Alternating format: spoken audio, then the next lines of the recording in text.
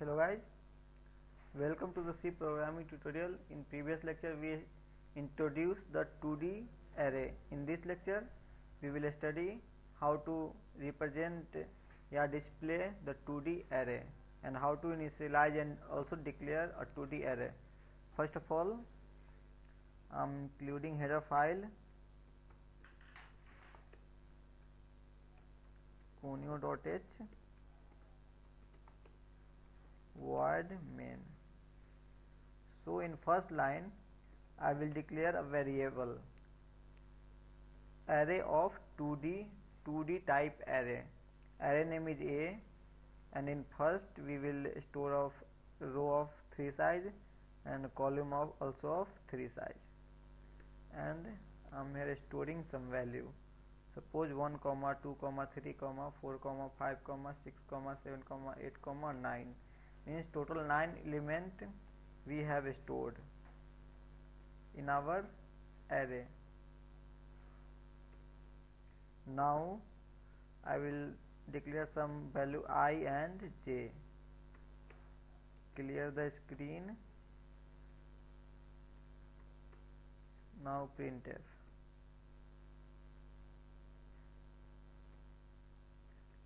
Element in array. Now we will print, and we have to access 2 index, so we will have to use 2 for loop. First for loop for row and second for loop for column.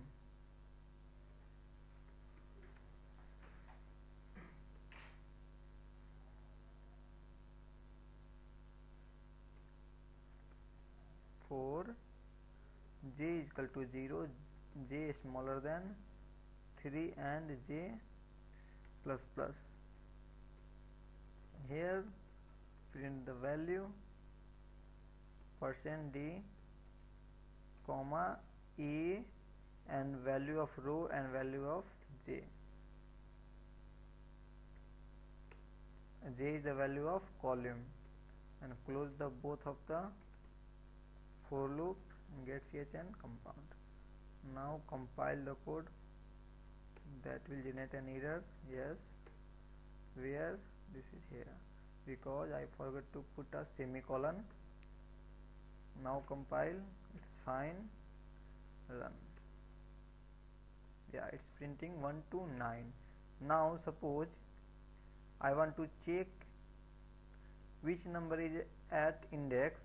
First of all, I am copying this and paste here. I will check at which means at position 1, 2 which number is stored. Then we will check 6. At last it printed 6, so at position number 1, 2 value 6 is stored. And how it will be? Because suppose 1 is what? 1 is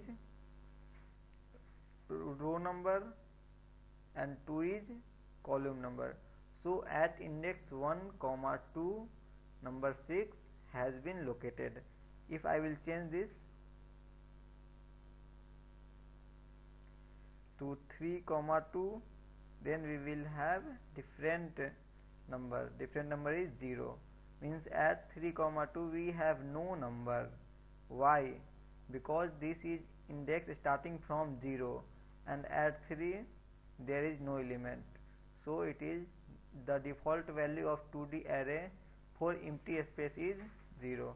If I will write here 2, then it will perhaps give result 9 here.